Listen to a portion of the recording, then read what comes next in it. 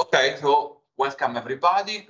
In this afternoon, we have the pleasure to host Professor Fangqun Yu, who works as professor at New York University at Albany. He actually studied the degree, the bachelor, the master, I think, in China, Peking University and the Chinese Academy of Science, if I remember well.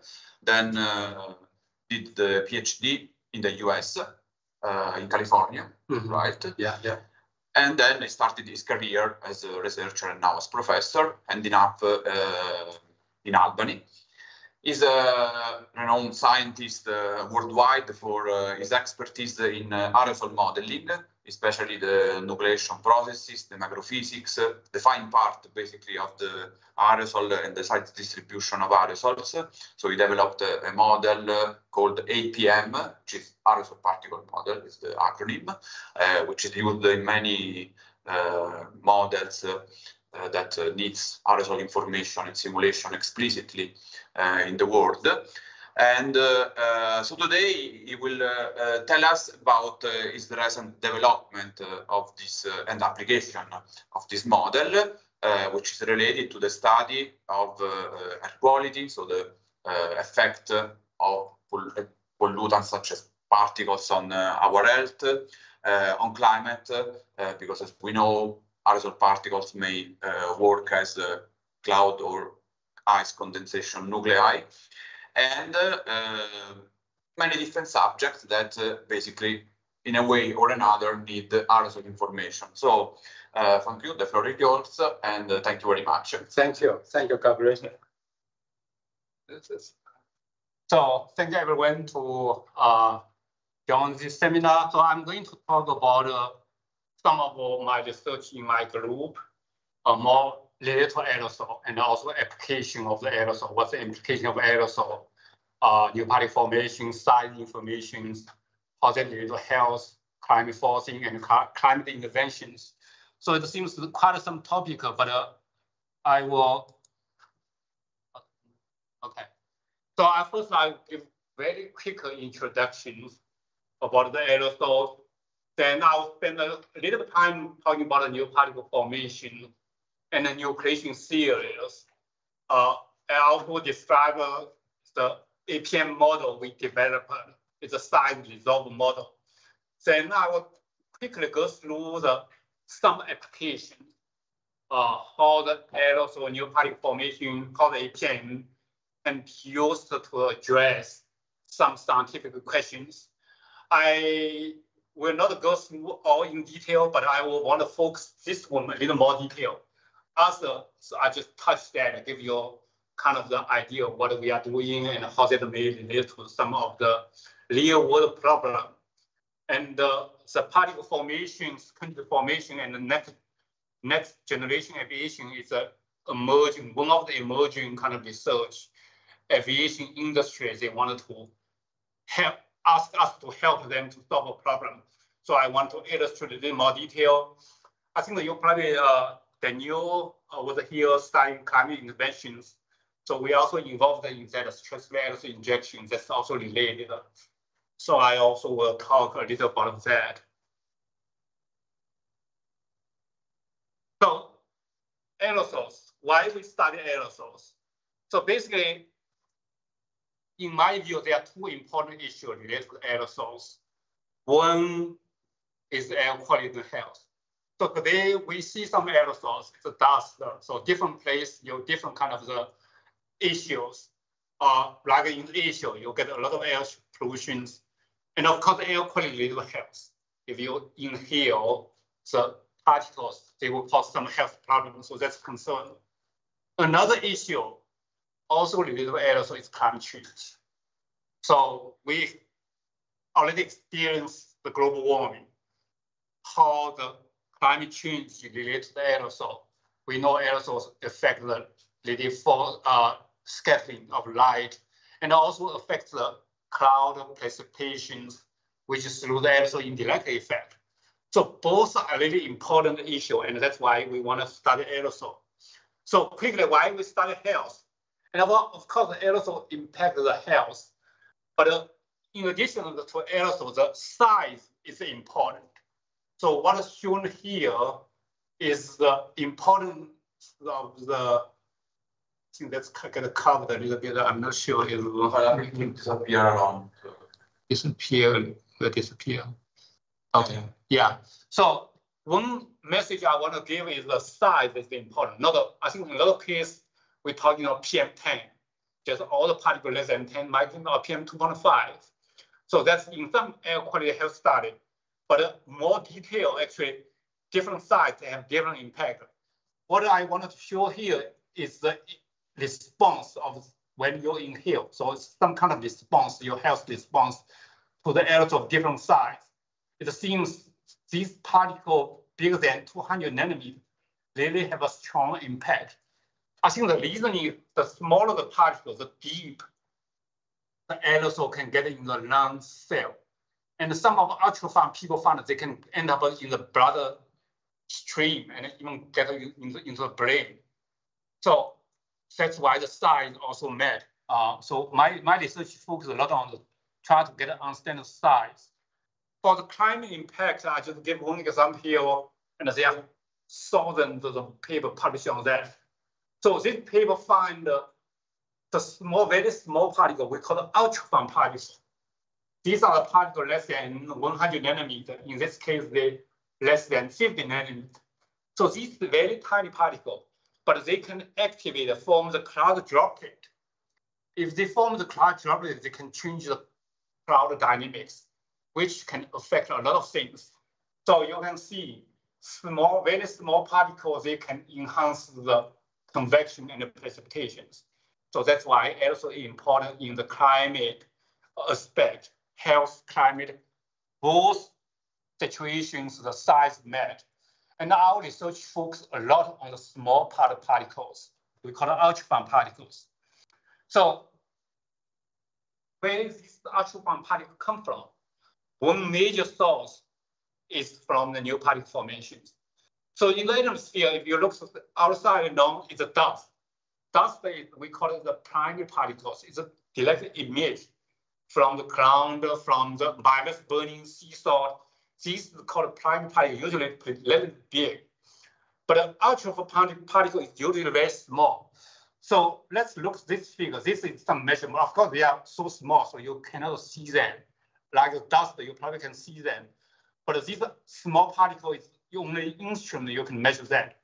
So what is shown here is the measurement of the particle size distributions. The time, x-axis is the time, y is the size, and the color is the concentration. So this is the measurement at a site in New York State. Our research center have a station. So what you see is on a daily basis, you see a lot of particles appear, starting from about 7 nanometers, then they grow. So this kind of shape, some of you probably know it's called a banana shape. It's like a banana. Aerosol just form and they grow to the size. So if you look at the base without a new particle formation, these are the concentrations, usually around 1,000 or so. But when you have a new particle formation, you suddenly increase the particle to 10,000. So these are the new we call new particle formations. Actually, in the troposphere, where the particle come from in terms of number concentrations, it's come from this new particle formation. So that's why there are a lot of interest in studying the new particle formations. Some of you probably know the cloud experiment in the third, and they use the high energy beam try to ionize the chamber, study the new particle formation. So in the last decade or so, they published quite some paper in the Nature and Science, all try to understand how these particles form. So these particles form, actually, they come from molecules. Started from molecule, and they're sticking together. We call it new particle formation process. It's molecule getting together and sticking, and they form the clusters. And when they form clusters, they are stable, they grow, and then you can measure them, and you see these particles just appear and feel the major source of the particle in the atmosphere. So these are we call the new particle formation. Basically, is the molecule getting together, form the particle. And these particles glow. In one hand, they will affect health. Another is affect cloud. See, we know every cloud droplet needs an aerosol to form. So these aerosols just become part of the cloud droplet. So this process actually is important. They link emissions, especially the precursor emission like biogenic emissions or SO2 emission, NOx emissions, and also the chemistry, because these gas go through the chemistry to the particles and also the associated climate impacts, health, climate. So new particle formation is link emission chemistry to the particle and other things. So that's new particle formation is an intensive study. There are different kind of nucleation theories are currently available. So one is we call it unary homogeneous nucleations, like the water nucleation. A lot of study in the chamber. If you get super saturation, you can water nucleations. But water homogeneous nucleation never happens. Usually it happens in the atmosphere because you really need very high super saturations.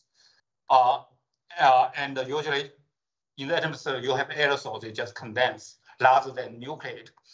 In the atmosphere, you can have the binary nucleations, which involve water and a sulfur acid. We know sulfur acid like water, they can nucleate. And you can also think about ternary. You have ammonia in the atmosphere.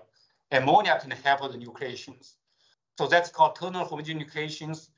We actually study a lot on ion-mediated nucleations because we know in the atmosphere you also have the ion always there. Ions there come from the cosmic ray ionization or from radioactive material from the soil. So you always have the ion. Ion can help the nucleations. So that ion just attracts the molecule together and form the cluster and ion.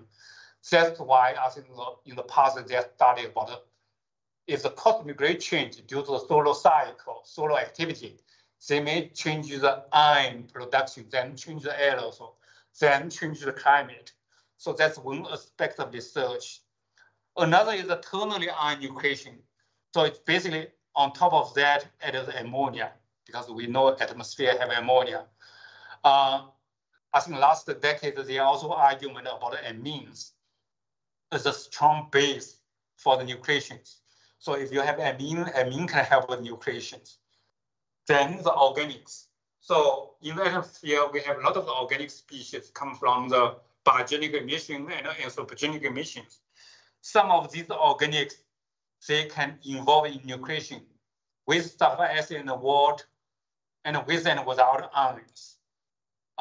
Nucleation can also involve other species. There are a lot of studies like nitric acid, iodine species, other sulfur compound. So a lot of different kind of study have been going on trying to understand what really controls the particle formation in the atmosphere. As we emphasize, these are a major source of the particle in the atmosphere.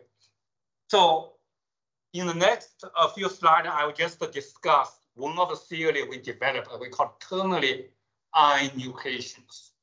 So try to understand, we develop a model and try to predict under what the conditions these particles can form. So this go back to the CLOUD chamber study. So in this study, the purpose is try to understand different law of sulfur acid, ammonia, and the cosmic ray on the aerosol nucleations. So this is published in the paper by Kirby et al. So what they find is when what's shown here the nucleation rate. So the rate of particle formations. Here is the x-axis is the ammonia concentrations, and the different curve is just different kind of the conditions. So one is the ion. So the key message here, when the ammonia concentration increasing, so nucleation rate increasing. When the ion concentration increasing, if you get more ion, you get more particle formed. And usually when you have more sulfur acid, you also get more nucleations. So this chamber study is well controlled.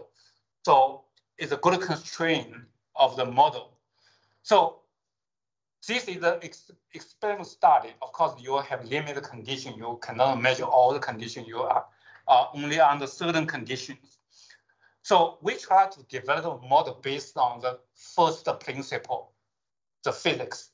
So we know the particle formation is controlled by the molecule. Basically, molecule interact together. What controls the formation is the thermodynamics of molecules. So in the atmosphere, we know we have sulfur acid, we have ammonia, and we have water. And we also have ions. So what we consider in this model in very detail is the positive ion composed of the sulfur acid, water. This is without ammonia. And also the cluster, you have the ammonia. And the neutral one just without charge, that's a negative. And they will involve, when you have ions, they will cluster with sulfur acid. And they may uptake some ammonia, and they grow, depending on thermodynamics. Under some conditions, they may not stable, they just evaporate. But if the temperature cool enough, they may nucleate. Positive ion and negative ion may recombine, form the neutral. And the neutral cluster can grow and all may evaporate. So we consider all these detailed first principle interactions. And we get the thermodynamic data from both quantum chemistry calculation and also laboratory measurement to understand what molecule kind of thermodynamics.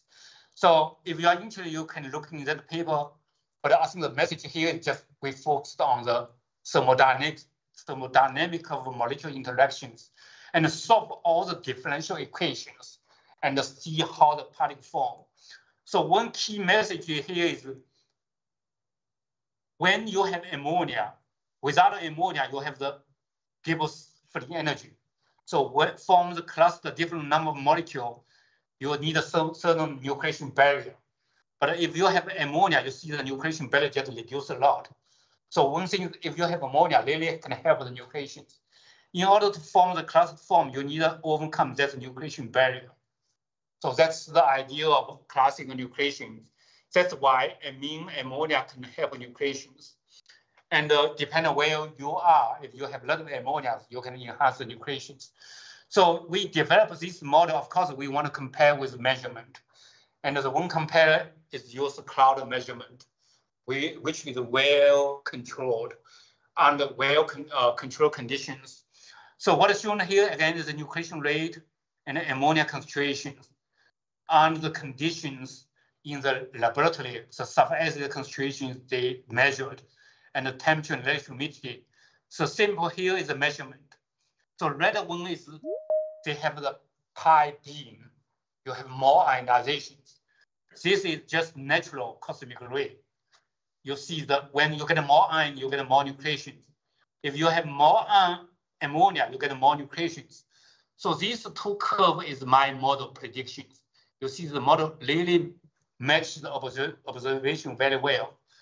This other curve is based on other study. So some of the other parameterization by other group.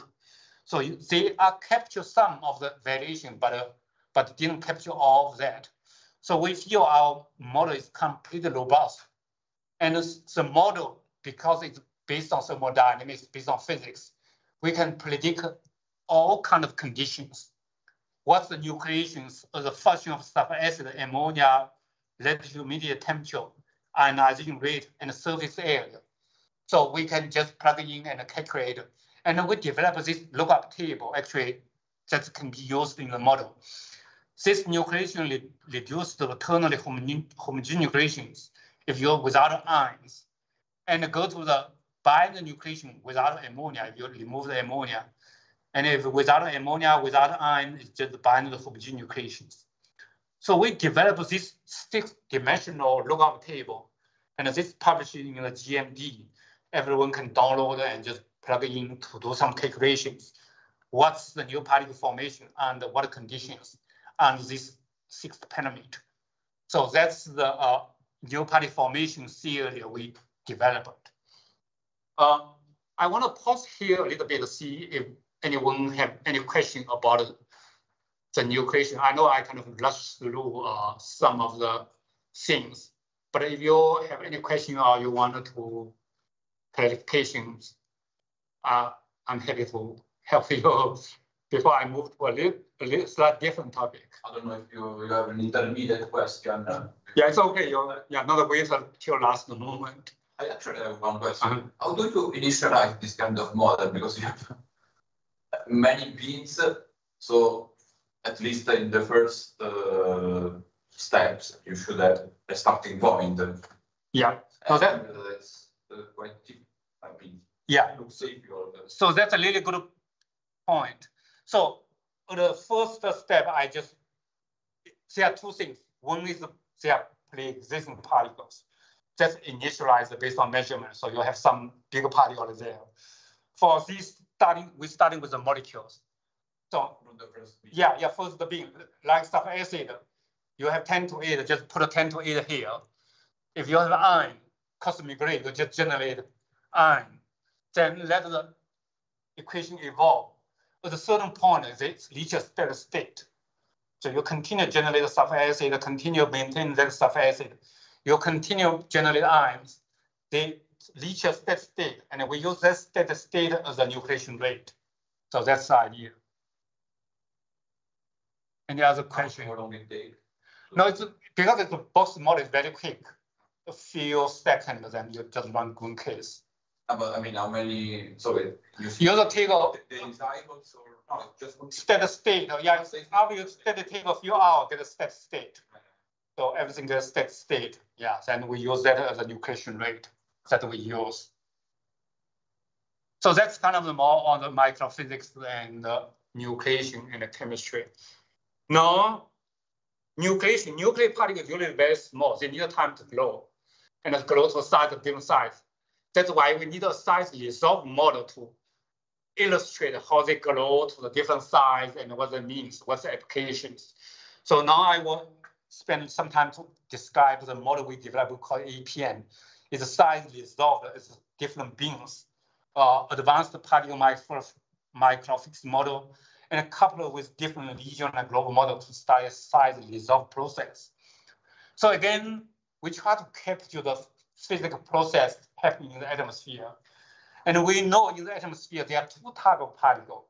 One is called sectional particle. Sectional particle, basically the particle formed is from the gas.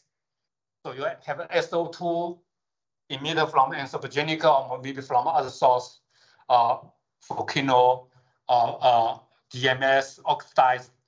They get oxidized. They, with iron, amine, and ammonia, they form these very small particles.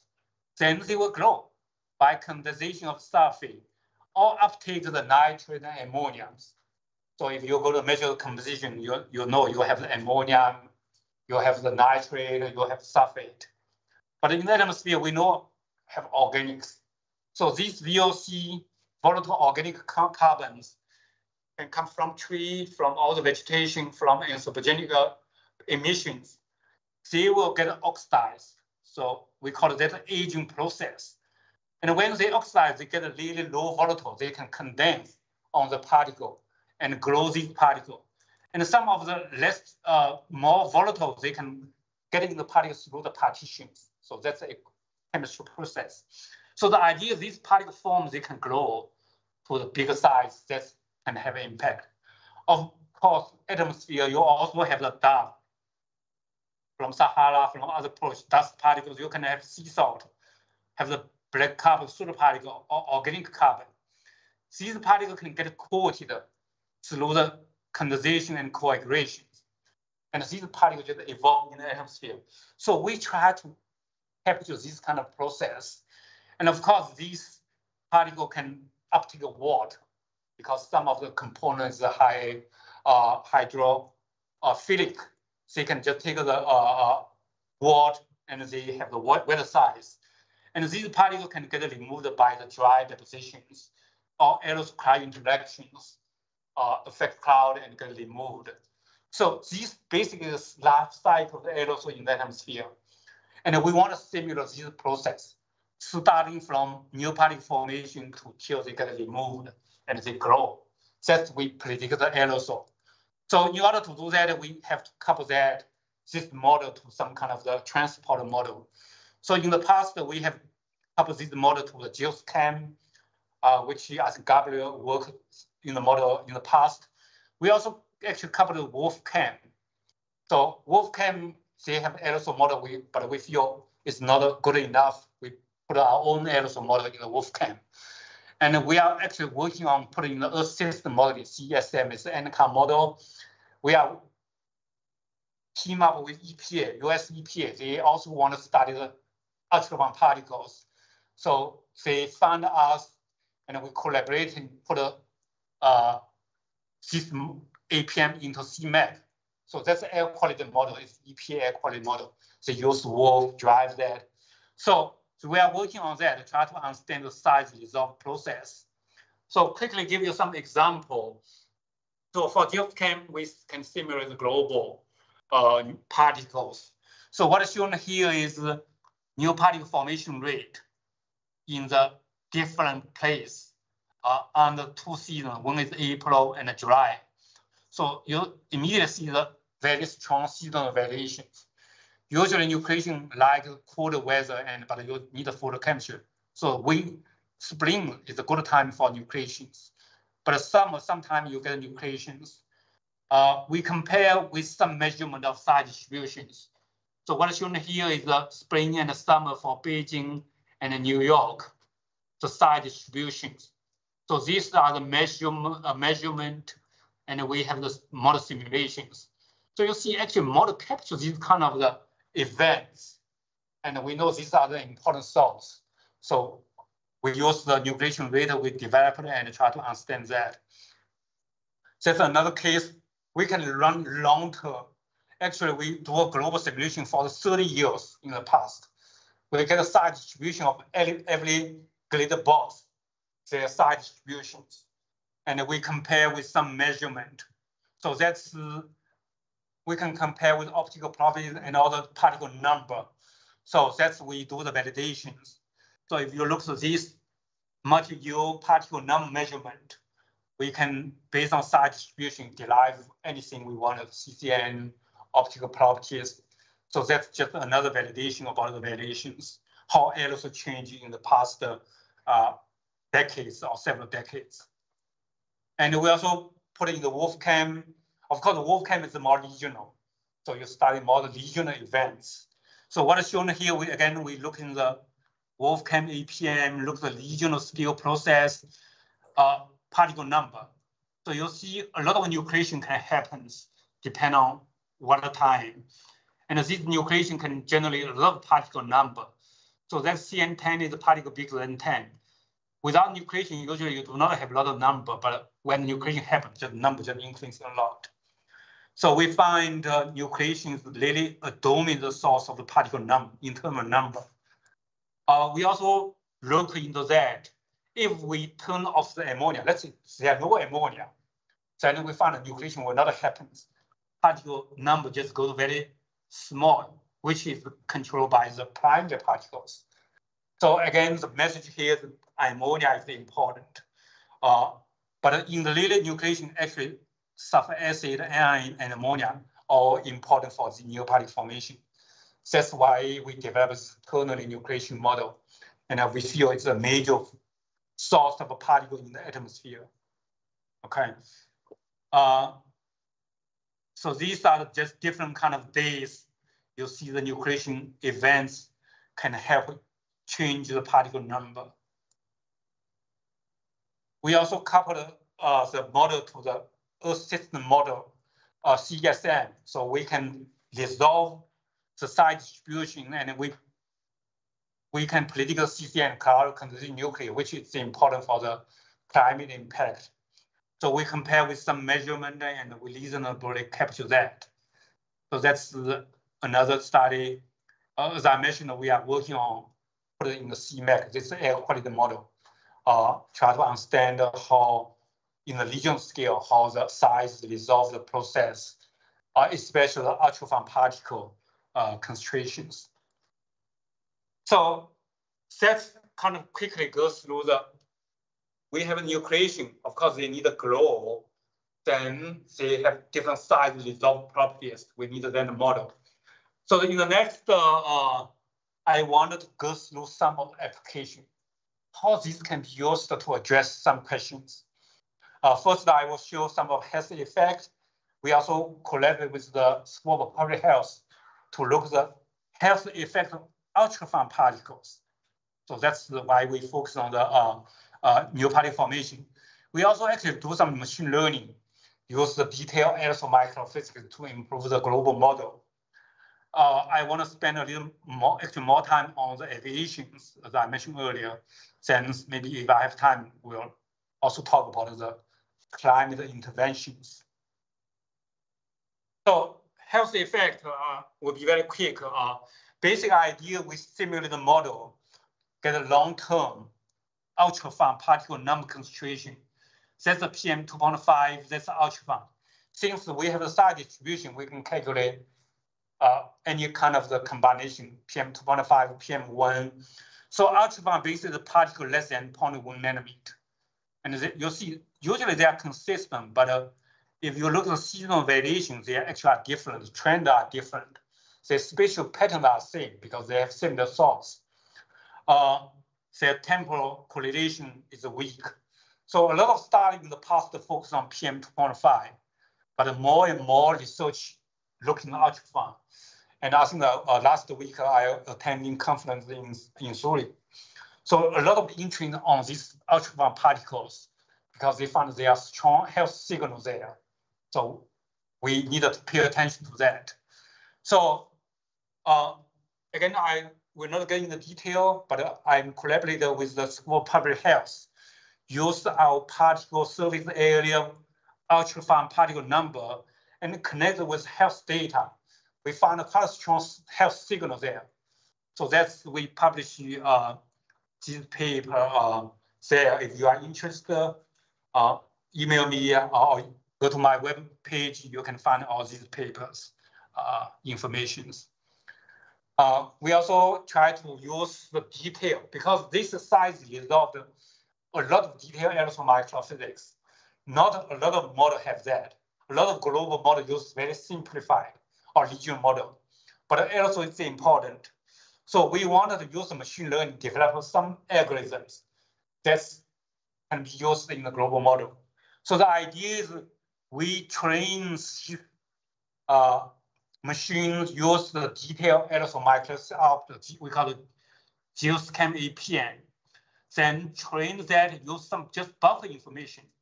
So these are a lot of models like WRF-Chem, GEOS-Chem, they have all the trace gas, meteorology, and aerosol mass concentrations.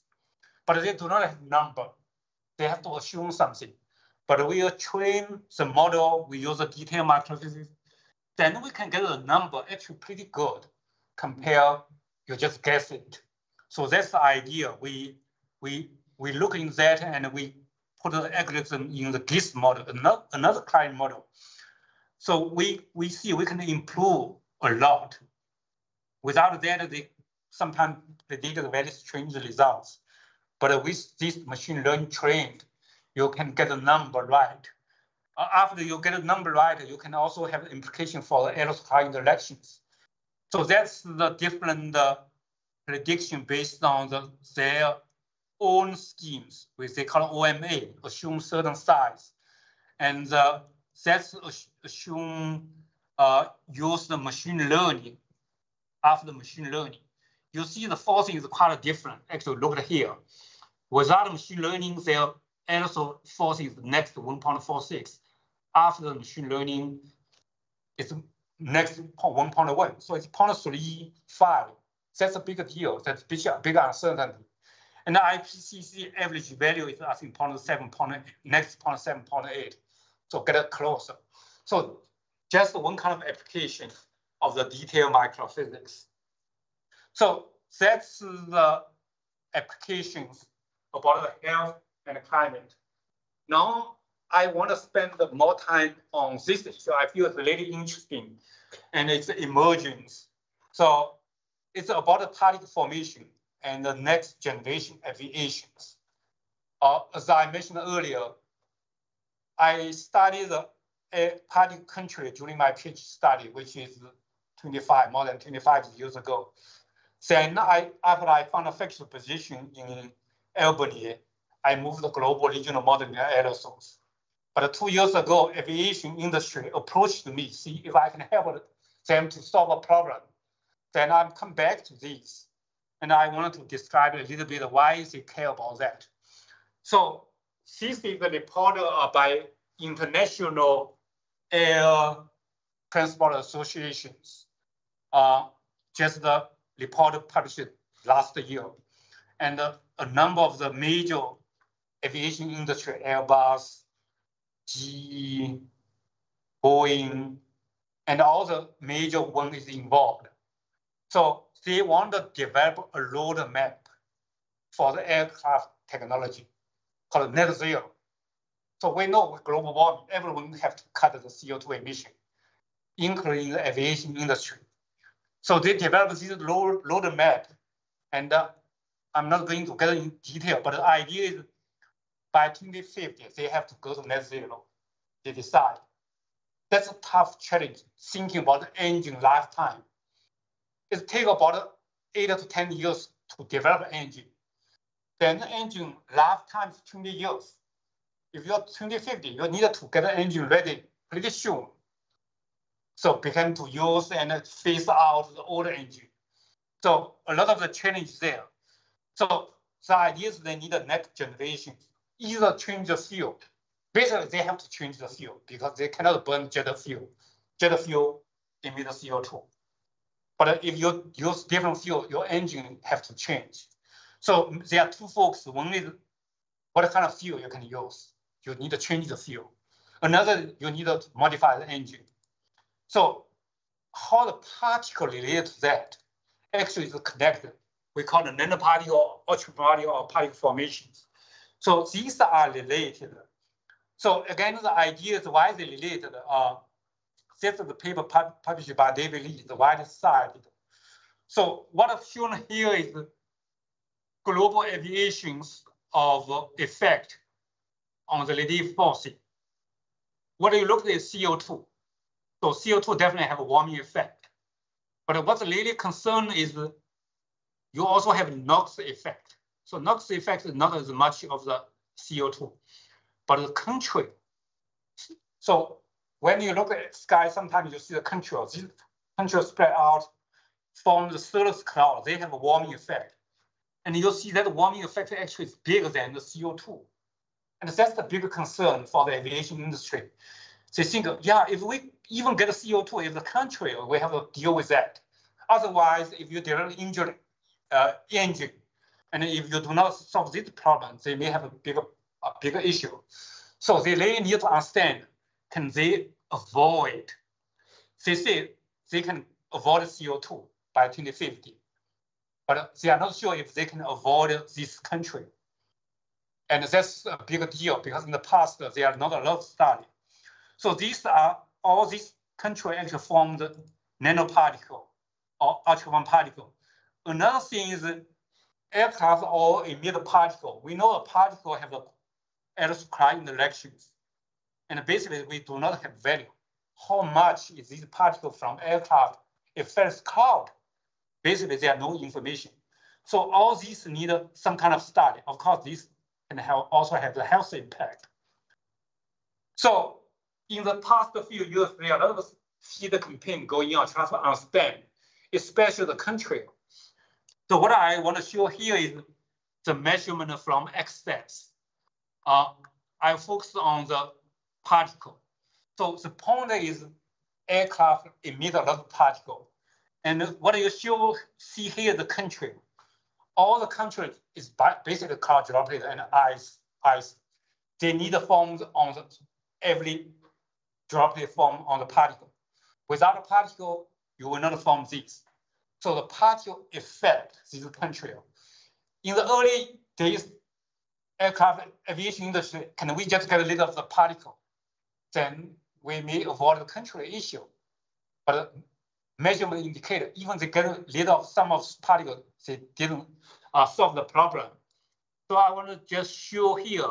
So these are the chasing experiments. You have the aircraft in the front, another aircraft just chase. And then you try to get into the plume. And see here, after you get in the plume, you see the particle numbers just increasing quickly. And there are different kind of number. One is a non-volatile, but they have a lot of photoparticles. So usually non-volatile, we know it's solar particles. So you see the solar particle come from combustions. And again, if you get in the plume, you get that. So what do they try to understand? What kind of particle is there? Can they avoid that? And that's, you can expect it's a little harder to make the measurement. And they measure particle bigger than 5, bigger than 10, and they can get the concentrations. So basically, that's another approaching. If you see, they try to get it closer, you see the number. So aircraft definitely a lot of particles. And the concern is, in addition, these solar particles, where these particles, does they play any role in that? So that's some of the things in the past. Actually, more than 25 years ago, when I do the PhD study, say a lot of measurement. That's where I do the study, try to combine the measurement with the theoretical study, try to understand what's going on. So that's the measurement from DLR. And that's the time when I started my research, studied how these particles are formed, because they measure these particles. And then we study from the ion molecules, because in the aircraft, things happen so quickly. We cannot use the classic theory, classic approach. We need to solve the equation thermodynamics kinetically. So that's when I started modeling these process. And we did publish quite some paper. And one thing we found is the TIMN ion is really important for these volatile particle formations. So what is shown here, these are solar particles, but you see a lot of volatile particles. And when you have ion, you get bimodal distributions. Then we find organics also important when in the case when sulfur is really low. And about, I think 2009, we published a paper with burn culture. So in that time, we think if the engine in current engines, this country is dominated by solar particles. But if you can get a little of solar particle, can you get a little of control? We find no, the volatile particle become important. So even you get a little of solar particle, the volatile particle become important. And that's our prediction in 2009. So the reason the aviation industry now they get interested, that's the review paper. See, if you get a little of salt, volatile particle become important. So aviation industry now they can get a little of salt, but they find they cannot, it's harder to get a little of these volatile particles. So they need to understand what controls these volatile particles. And that's a prediction of our model back to 2009. So that's the, I think about 2 years ago, I come back to this issue. So kind of quickly, what's going on? That's during my PhD study, we published quite some paper on the aviation. Then I moved to global modeling and particle formation in the atmosphere. We spent quite some time publishing a lot of paper on the nucleations. Now we come back to this issue. So we based on the updated model and the theory and try to look into the control issue and also solar engineering.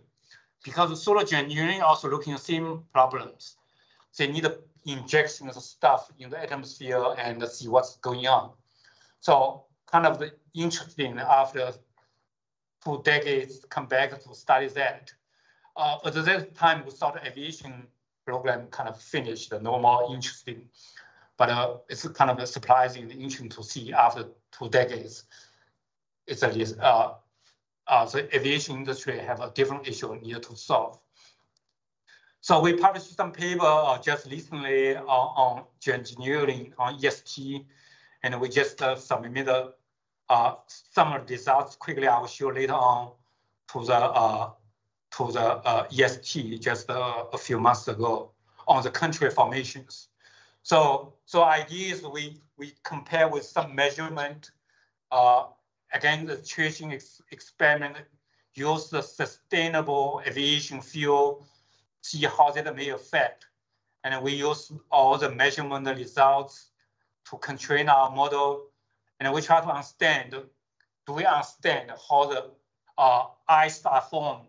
So what is shown is the salt, that's the ice, that's the measurement. We try to understand why not all the salt get activated. Some case, every salt get activated, but in some cases not. And we find actually the activation of a salt particle is decided by size of the primary salt. So we know salt is the aggregate, but actually these stars are important. So that's a new finding. We found these activations are based on small size. And we also look into the, if we reduce the salt, when the aviation industry have a way to reduce salt to this range. In the original, they think they can get rid of country or country effect will be very small. But based on our predictions, you will get still under depending on the condition, you can get a lot of the ice formed. So that's why they approach us to try to understand, can we get rid of these volatile particles? So this basically is an improvement of the early study. We found that this volatile particle, again, is very important. Actually, it's more important than previously we found. So which, of course, we do not have measurement.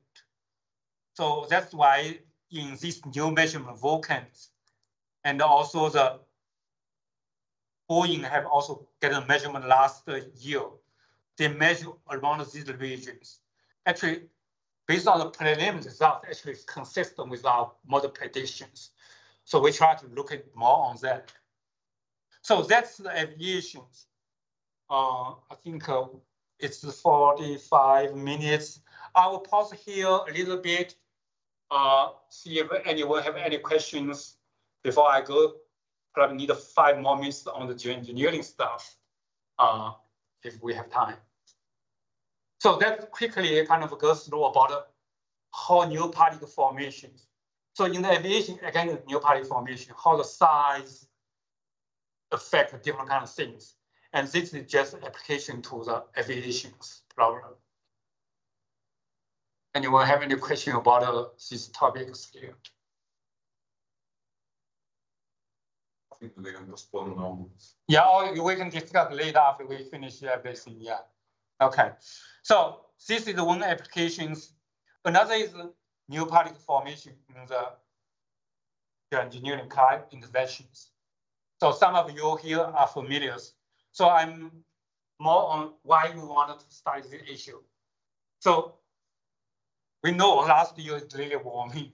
There's a lot of extreme heat, and that's a temperature.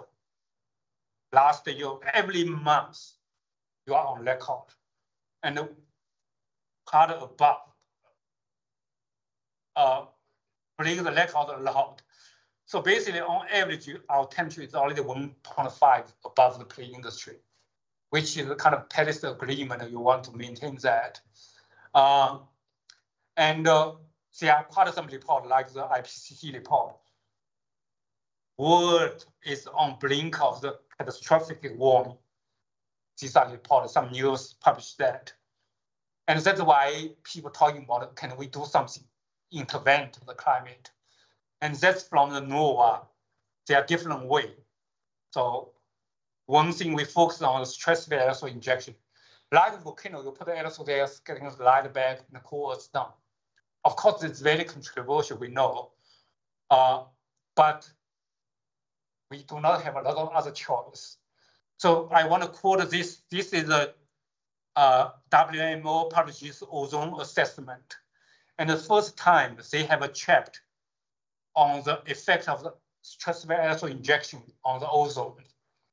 I want to quote here. So the idea is we will have global warming probably like this way. If we do not do much, global warming just goes there. But if we do a lot of the emission, dramatic emission cut, and also CO2 removal, we will go like this orange line.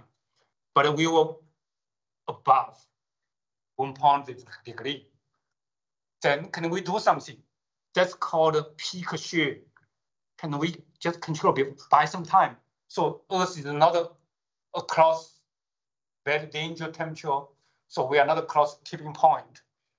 And the message here in this report is SAI or maybe other SIM may be the only option we have in order to control temperature 1.5. Even you cut the emission very dramatically, we still no way to control 1.5. So that's the reason why we need to understand SAI. And National Academy of Science in the US published a report that we need to understand more about the SAI. And one quote is, the size is really important. If you do the SAI, the size distribution is important. What's really control the size distributions? So that again related to how new particle form, how the size evolve. And that's why we need to use a size resolved model. So we did some study looking at the plume scale process, understand if you inject SO2 or sulfur acid, how size evolve. So I will not get into detail. If you have time, interested in, you can look in my EST paper. So the idea is if you inject there are different debates. Should we inject the sulfur acid or SO2? Things will happen differently. So if you inject sulfur acid, you probably just form a lot of particles. If you inject SO2, the chemistries are slow. So all the SO2 may be condensed on the particle already there, bigger, make them bigger, they just fall down, rather than form a small particle. And you don't achieve what you want to achieve. So that's another reason we need to understand what controls the process and what that means if someone do that. You don't want to just dump some SO2 there and didn't achieve what you want to achieve or make things worse. So that's why we need to study, need to understand the process. So we did some study. So to summarize what we talked today is new particle formation is really an important source of the aerosol in the atmosphere.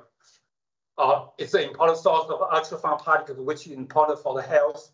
And also it's the important source of the CCM, actually dominate the CCM on global scale. So they dominate the CCM, of course, they affect the cloud, precipitation, and also climate. So it's really important to understand what controls their formation. So we develop nucleation schemes to predict that. We found iron and ammonia both can enhance the nucleation in the atmosphere. So nucleation form particle very small. In order to really study the impact, we need a size resolved model. So we developed a size resolved APN model and coupled it into the different kind of regional and global model.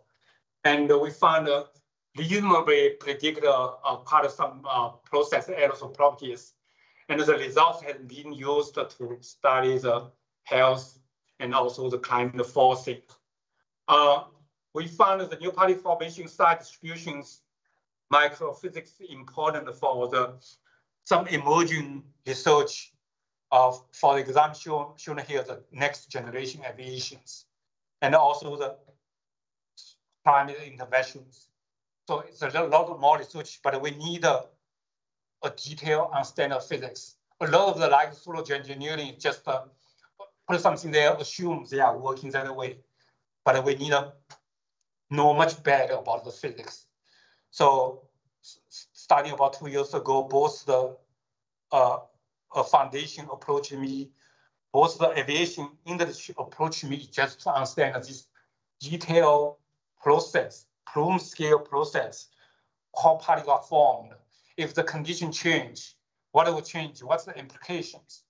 So all this is based on physics, and we try to look into that. So I'll stop here, take a little bit longer than 40-some minutes, but I hope you learn something, and I'll welcome any question you may have. And if you have time, if you want to discuss more, I'm available after the talk as well. Thank you.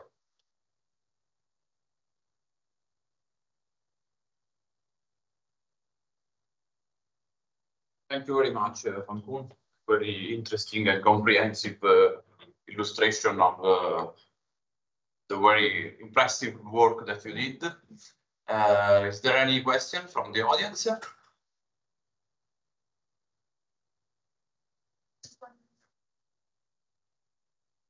Thank you. Thank you.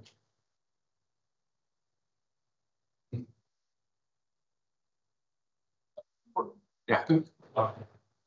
For what concerns the stratospheric injection, at which extent it should be applied? Let's say we should reach an agreement between let's say, half of the countries in the world, and then.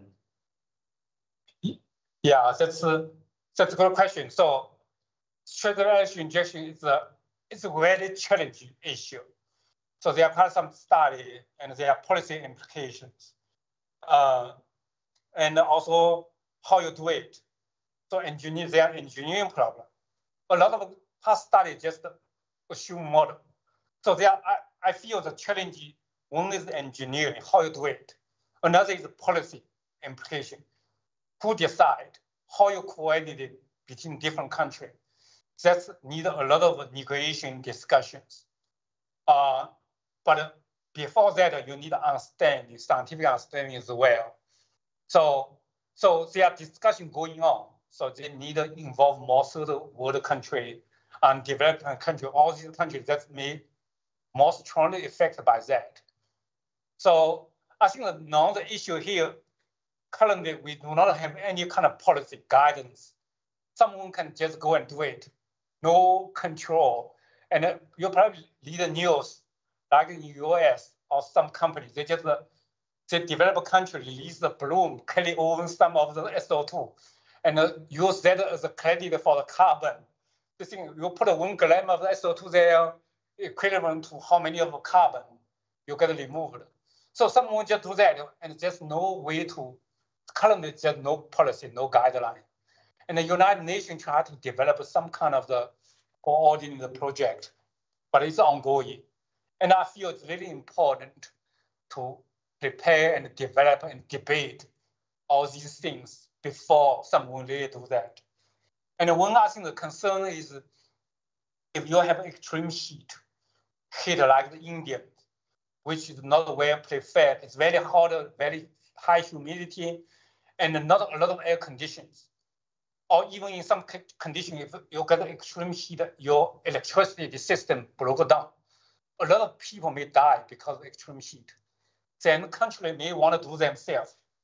They say, no, we cannot tolerate that anymore. We just want to do something and just go and do these things. So technically, based on theoretically, they can just carry over and do something.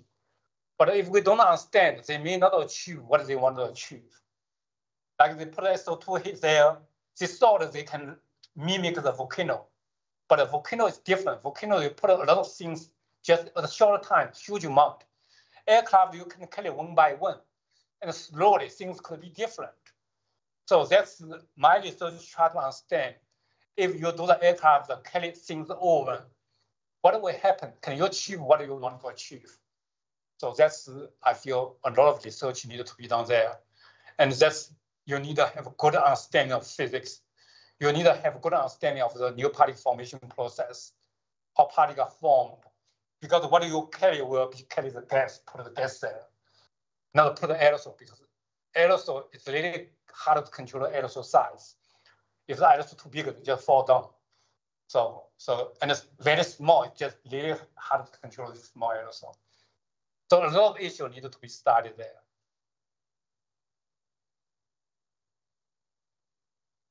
I have a question about the previous was about in the middle.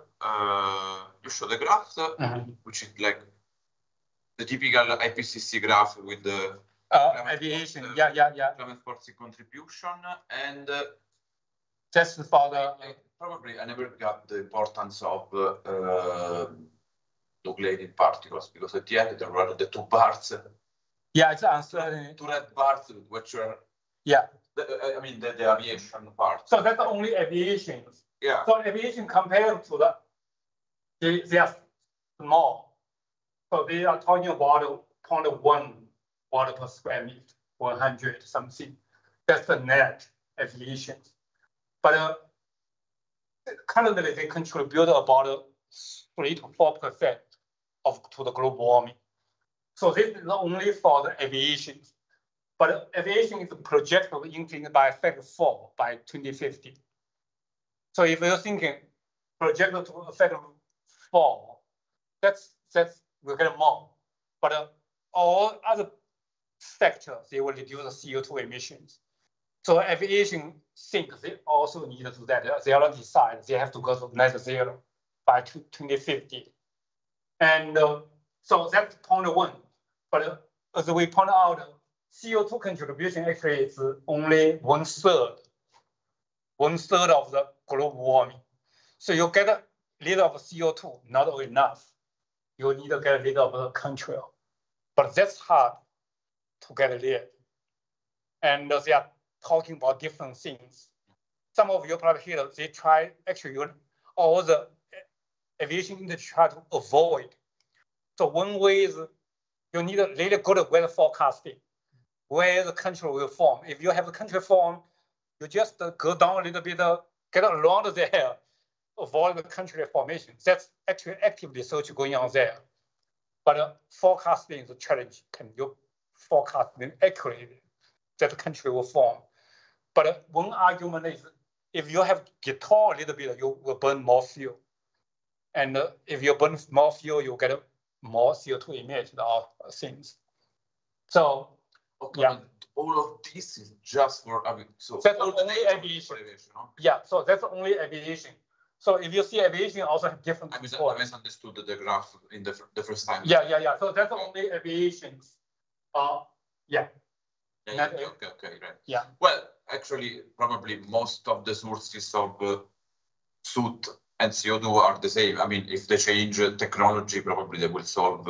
Yeah. So the CO2 you can change like a biofuel. You can change that. By doing fuel, you can get rid of soot. Yeah.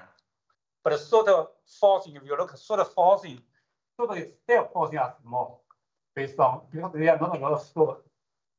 So sulfate maybe have some cooling effect. Yeah. But I think key is the control. So in the past, in the current jet fuel, all the control actually because of soot. Soot forms the control. So in earliest, you think, if we can get rid of soot, can we get rid of control? Our model prediction in 2009, if you get rid of soot, then these volatile particles become important. Then you need to get rid of volatile particles. If you want to get rid of volatile particles, you need to get rid of all the precursors. That's really hard. They can get rid of sulfur, but they cannot get rid of all organic compound. But we need to try to understand what really controls these volatile particles. So that's related to the particle formation we are dealing with. The research we are looking at. So things get connected, the particle formations, and also the real world problem. And I think like Rolls-Royce, GE are major engine maker. They need to decide by 2028 what kind of direction they want to go. So they have different options now available, but they need to decide which engine they want to make that will be used by 2035. So that's a bigger challenge for them. They don't want to spend a lot of money, develop engine and find a problem. And so that's kind of really, they are really want to figure out how we try to avoid control. CO2 is well known. Can we avoid that? Use whatever mechanisms to do that. So. Thank you very much. Yeah. Another question?